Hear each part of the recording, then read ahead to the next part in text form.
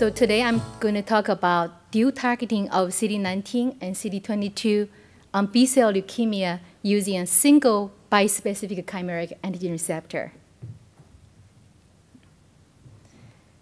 As you all have heard today, even CD19 CAR treatment of leukemia has demonstrated very promising clinical result.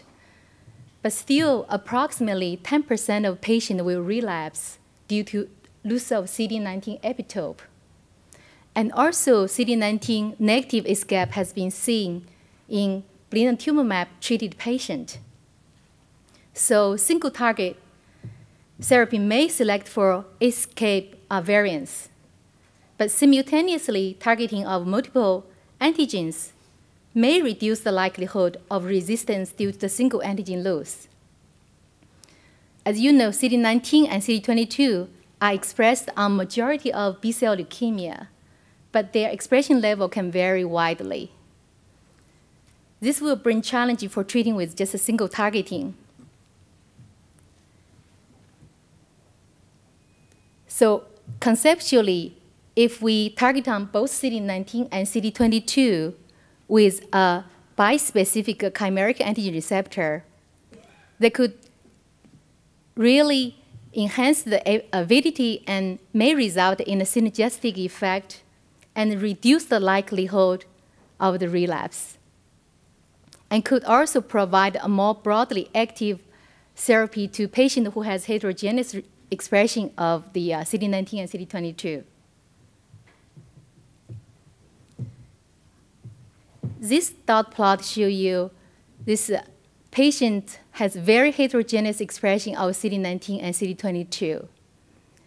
These are in log scale. You can see CD19 has generally higher expression density comparing with CD22, but they can vary widely.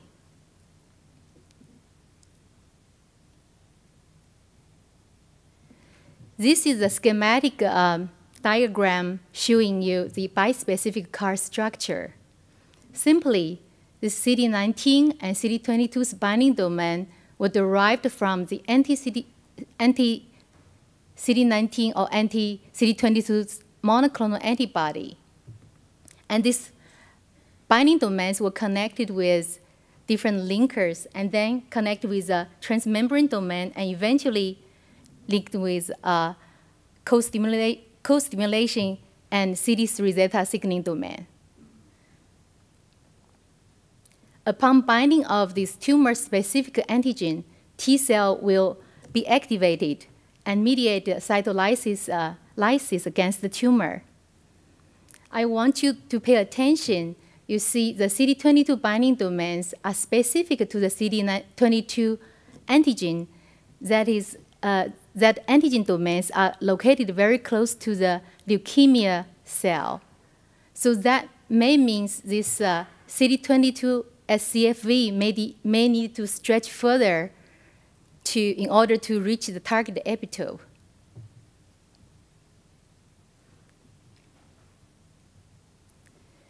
As Dr. Fry just reported, besides CD19 CAR, our branch has made a very highly active CD22 CAR currently in clinical trial.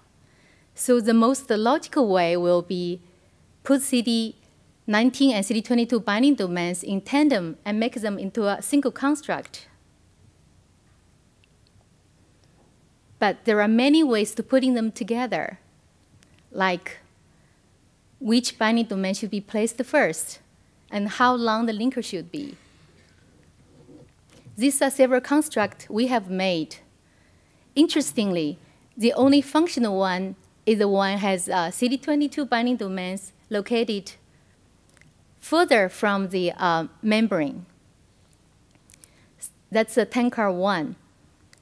But when we switch the order of CD19 and CD22 binding domains, like in TANCAR2, the CAR does not work.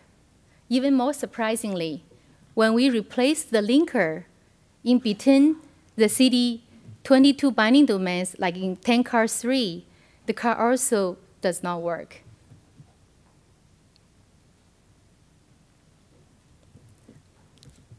The top plot shows you the TANCAR has similar transduction efficiency comparing with the single CARs. You can see CAR2 express only CD19 CAR, but CAR1 express both CD19 CAR and CD22 CAR, and those events are displayed in diagonal. They may indicating they have equal molar of expression. The lower right panel illustrating this CAR has a similar fold expansion in vitro. The lower right panel is a chromium release assay with CAR1. You can see CAR1 has specific cytolytic activity against either CD19 or CD22 single antigen or both antigen, but has no activity against NGFR expressing cell.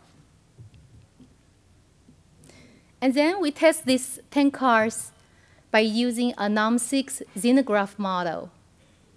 And you can see, not surprising, CAR2 really doesn't have much activity, but CAR1 has quite potent activity against this CD19 positive and CD22 positive leukemia line. And then we used a more clinical relevant cell line. This is a slower progression of the patient-derived xenograft line. It's a GH331.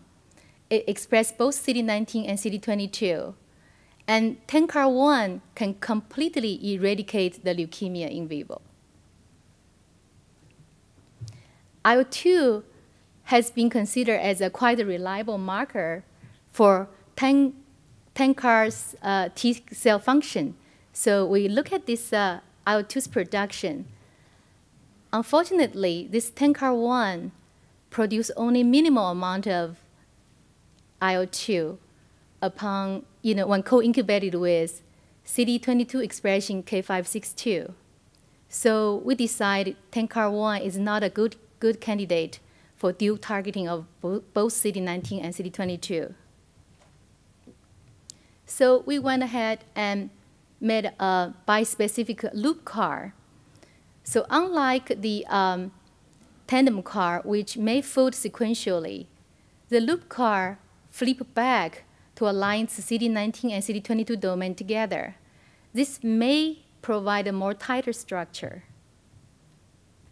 And then we look at the cytokine production in vitro.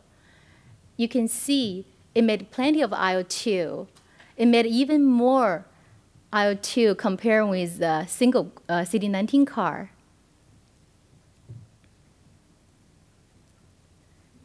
It's also active when they see CD22 expression cell. So we went ahead and tested in vivo.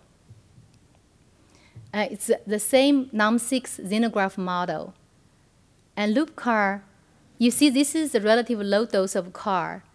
And loop CAR has demonstrated comparative potency to CD19 and CD22 CAR, single CARs.